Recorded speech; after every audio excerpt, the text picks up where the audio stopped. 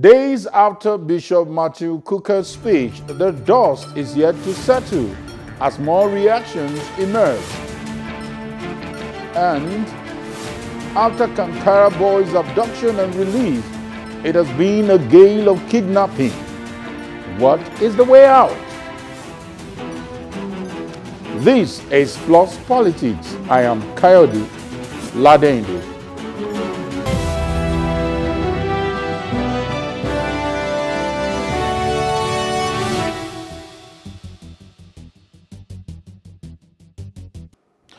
Welcome to Plus Politics. Several days after Christmas Day, responses and reactions to the speech of the Bishop of Sokoto Catholic Diocese, Matthew Kukah, for the holiday season, reactions have not ceased from different quarters. In his speech, he mentioned several subject matters such as nepotism, tribalism, hope, insecurity, and others. The speech was, however, getting negative feedback from several parties, including the Northern Elders Forum, NEF, and the Muslims' Right Concern, that's MURIC, while the Christian Association of Nigeria backs him. So we'll now look at this speech, and to do justice to the content and the kernel of this speech, we have Olu Martins, who is a public affairs analyst. Good evening, Olu Martins. Good evening. Yeah, good. TV crew, nice to be on air. Yeah, good to have you. You know, a few hours or few days to the new year. In advance to everybody. And later on, we'll be joined by Biodun Shoumi, who is also a public affairs analyst. Okay, Olu Martins, so many reactions are coming. I don't know whether you've had the opportunity of looking at the whole speech, because it appears the idea of coup or no coup dominates the discourse. What's your overall assessment of this speech by Father Matthew Kukah? Yes, let us first of all do an attempt to analyze the person of Reverend Father Matthew Kukah, now Bishop Matthew Kukah. This has been his trend right from, especially upon the advent of this Fourth Republic, from President Olusegun Obasanjo to Alhaji Musa Yar'Adua, Umaru Musa Yar'Adua, to Jonathan. He's been known to be vocal, he's been known to be forthright, and he's known to speak his mind no matter whose ox is God. So I thought that ordinarily, like Ojuku said, the death of every Nigerian affects me. Because I'm a Nigerian, I'm involved. It is his Nigerianness that has prompted his concern. He's not the first person to talk. Do not forget that before now, even the Northern Elders Forum had also begun to call for the resignation of this president. Do not forget that several other persons have also said that the country is not well.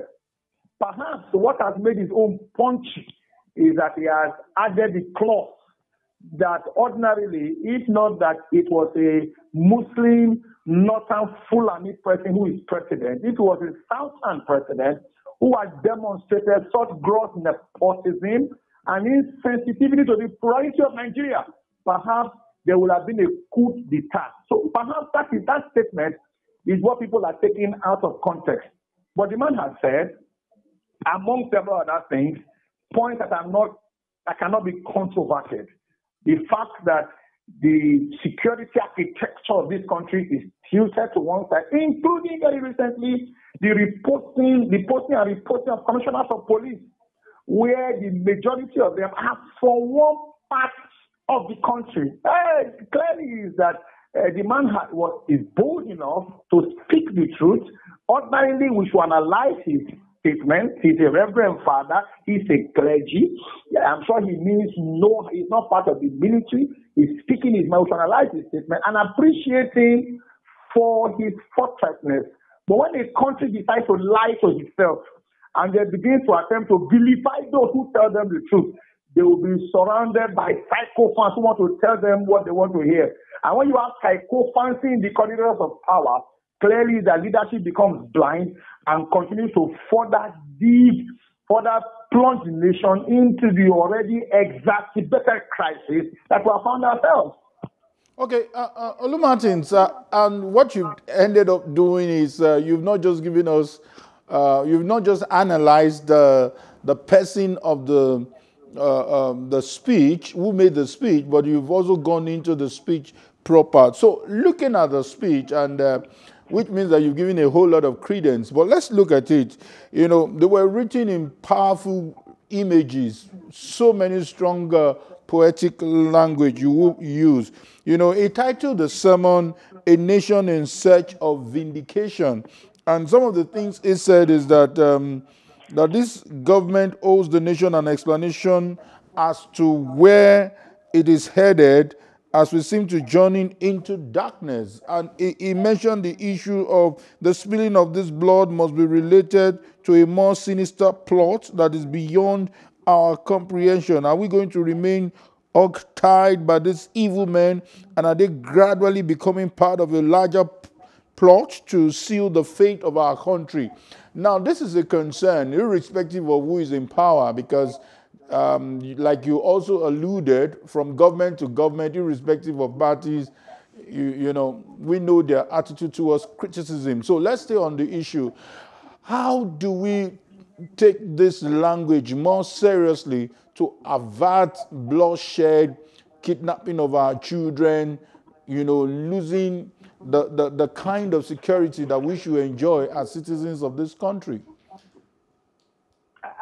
Thank you very much. I'm a little bit taken aback as to those who are registering disappointment at the speech of Bishop Matthew Kukah. Do not forget that His Eminence, the Sultan of Sokoto, had made a statement, and perhaps more than once, as to painting a gory picture of where Nigeria is and where Nigeria is going to. I still remember the speech of the Sultan of Sokoto.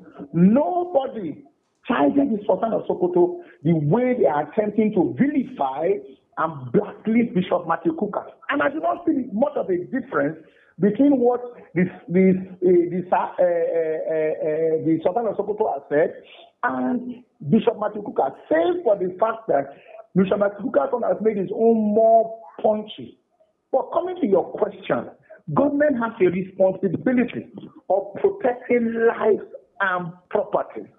And if you leave the plethora of the current challenges that has bedeviled and that has also belingered for so long, you will find out that the country is at a dire strait. From the northern hemisphere of Nigeria, including Katsina State, where Mr. President is from, banditry is in the highest. Then looking at the other northwestern states, everybody feels unsafe. So we have never had it so bad, minus other economic challenges that we're having, you know, as a country. So the president owes us, because we have a president that is not even virtual. This president, you have a president that is not visible, that is not virtual, a president that doesn't, a presidency that doesn't speak to his people. In spite of all we are going to do, did you not see the president go instead to visit, to pay, so to speak, to inspect animals, when in his own state, he was in his own state, he sent a delegation when you were there. So the level of insensitivity should bother anybody. If I had the platform that Bishop Matthew Kukah has, I would probably even say more, because like Dino would say, if I talk, I will die. If I do not talk, I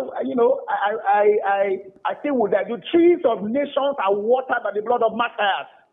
So we are, those of us who have an ear for truth, applaud Bishop Matthew Kukah and the presidency, this leadership of this country needs to come and tell us where we are going to, because clearly it looks as if we are going backwards instead of going slowly forward. Okay, Olu Martins, let's go to the political statements that actually elicited some kind of negative feedbacks. Looking at what he said President Buhari deliberately sacrificed the dreams of those who voted for him to what seemed like a program to stratify and institutionalize northern hegemony by reducing orders in public life to to second-class status. Now, listening to the critics of what Reverend Father Matthew Kukah said, some would say that the president really didn't enjoy much vote from the Southeast, but in terms of presence of governance, it seems to be giving them some kind of attention. A quick one is the second Niger bridge, and some will even tell you that even the PDP that they have been voting for didn't give them such attention. Don't you think this was not captured in his speech? You know, my father used to tell me that when the markets are closed, you don't need to tell a blind man that the market has closed. When he starts to hear the hula baloo, the noise making, the guffaw, usually that accompanies the gathering of people who are involved in commercial activities, he knows that the market has closed. What people are talking about in terms of second Niger bridge are just drops in an ocean. Let's look at I'm told that there are about 400 parastatals, MDAs and parastatals. Almost all of those 400 parastatals are headed by northerners. All right? Let's look at the sensitive agencies, CBN, NDIC, Federal Character Commission. Almost all of them, if what you have, usually will have maybe a southerner heading the parastatal, but the other layers of leadership is surrounded by northerners. Olumartin, sorry, I'm sorry to interject. I would allow you to continue your thought, but just to quickly remind you, what would you rather have, governance or appointment? Because I've listened to some downtrodden who says that we have our people there and we did not feel governance. So is it really about this appointment? Because we will continue this lopsided appointment against this administration, if you understand what I'm saying. But when it comes to governance, shouldn't that be our worry? Let's even look at governance. Let's look at governance in itself. Government has a responsibility to do greatest good for the greatest number of people within the shortest possible time. Very true. That's the responsibility of government. Have we had governance? Let's look at monetary policies. Let's look at economic policies. Let's look at the usually how government. Let's look at it. Just recently, ASU came out of a 10-month crisis. More than 5 times fuel prices have been increased without any level of consultation. Let's look at insecurity. Lagos, where you are, how secure is Lagos? I don't even want to talk about, Edo State. Let's look at interface between the governed and those who are governing them. How much level of accountability do we have? Because that's what government is about, accountability and transparency. Very recently, the House of Reps dared to ask the president to appear before it. And initially, we heard that the president had consented to it. But after a while, I heard that the Attorney General said even the House of Reps was acting ultra bias. I've never heard such a thing before, where a presidency is not accountable to the House of Reps. The several calls for the sack of the security chief, even by the whole of the National Assembly that has a collaboration of both the North, South, East, and West, has not been heeded. 6 years down the line, the majority of those who are security chiefs, who are heads of different our security arms, have long overstayed their welcome, even by their own letters of employment, but nothing has been done about it. So let's talk about, where's our health sector? All right, where is our monetary sector? Is governance really taking place? Are we feeling the impact of governance? Because this country looks like an object that is just reeling to and fro, or like a drum skin, like a drum kimmer. It doesn't look like a country that is deliberately. Olumartins, once again, I will continue to bring up the position of people who are against this speech. Some of the things that will remind you, if you were to be on this panel, they will remind you that, remember when this government started, the price of crude fell flatly, that they had to work with less revenue. They will remind you that if you are making reference to current situation, this is something that is global in terms of the pandemic affecting us, that despite these meager resources, look at their infrastructural development. The Minister of Works and Housing will always remind us that there is no state, he has challenged us, there is no state where a project is not, at least the project is not going on in that state, sponsored by the federal government.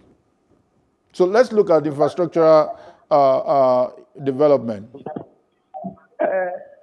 Coyote, I'm sure that if I put my ear down quietly, I will hear a generator working within the premises of Plus TV.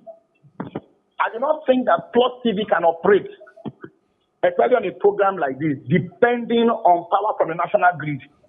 So let's say charity beginning from home. Let's talk about power, which is the major fiber for development.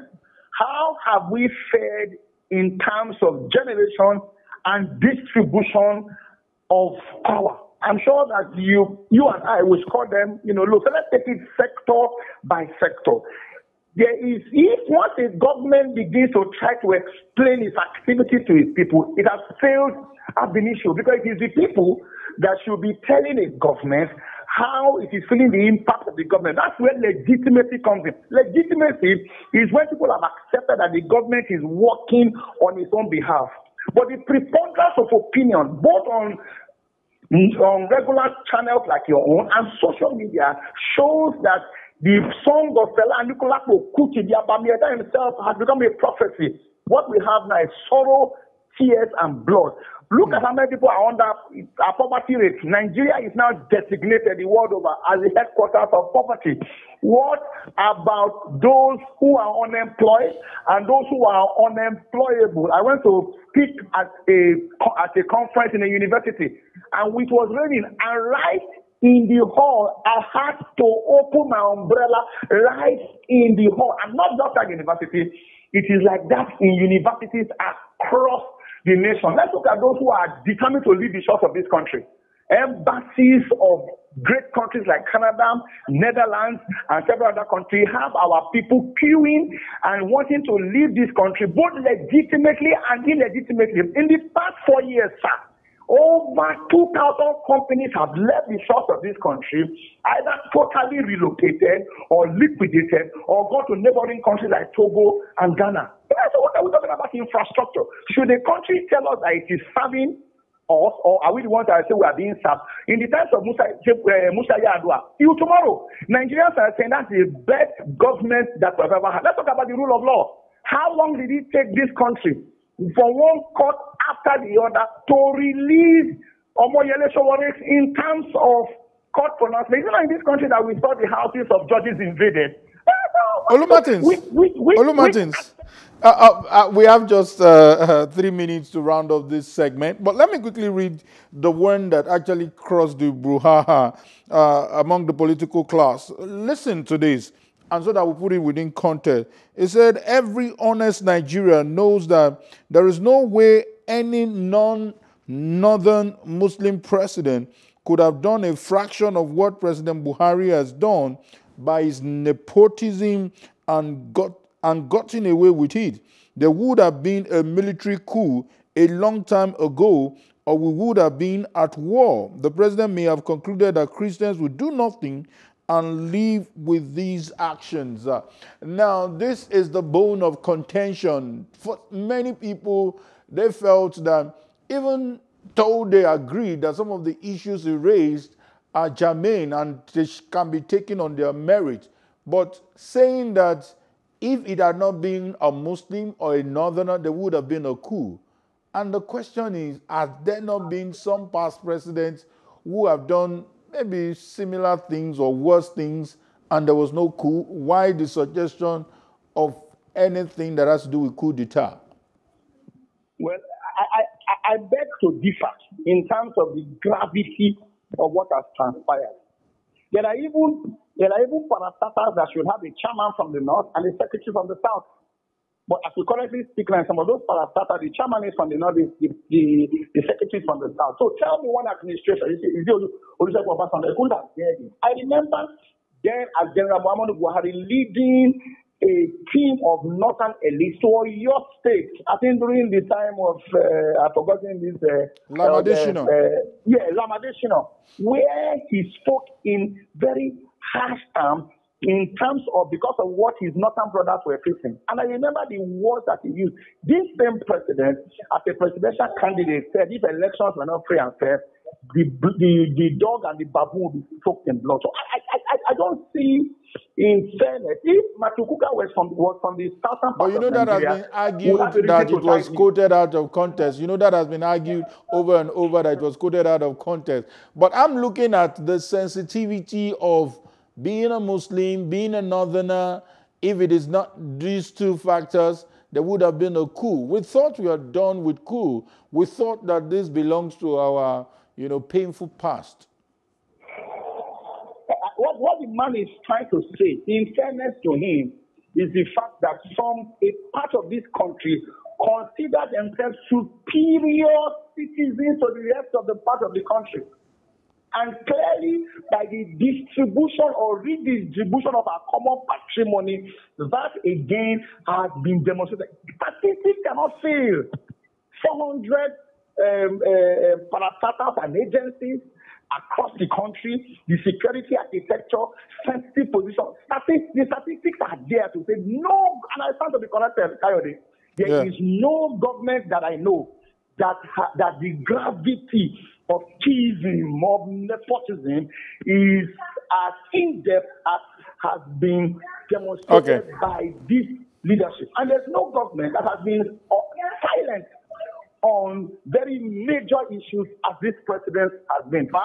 President Muhammadu Buhari, with all due respect to him, will go down as the most silent, non-speaking and perhaps non-acting president that this country has known, not only in this Fourth Republic, but since inception, since it gained independence in 1960. Olumartins, probably I should tell our viewers that you are also Reverend Olumartins. So I will not be surprised if after now we also see your own sermon generating this kind of controversy. Thank you once again, Olumartins, for your time. The more people who speak, the better for the country. Thank you so much, Olumartins. Olumartins. People need to triumph is for good men to keep quiet. I hail Bishop Martin Kukah, and many more people should speak.